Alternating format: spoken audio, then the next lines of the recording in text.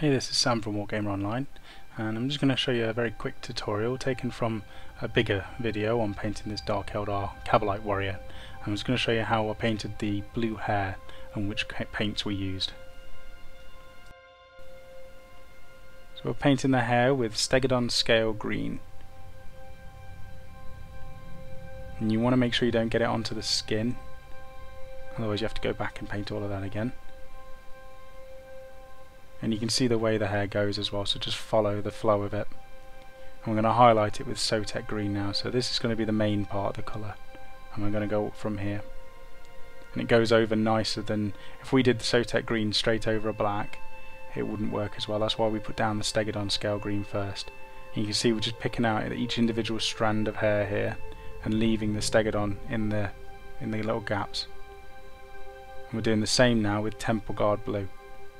And we're starting at the top and we're just picking out line by line each highlight.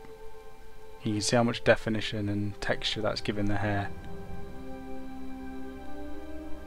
And just move the model around so that you can get those straight lines, and your left or whichever your painting hand isn't doing much movement, and your bristles are always straight.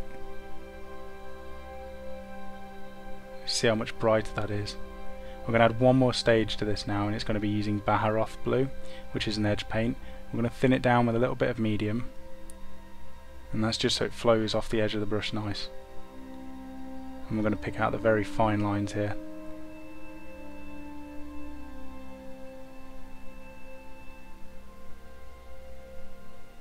And just the top, starting at the top and then dragging it down. And that's the hair done. Really nice and simple to do. It looks really effective.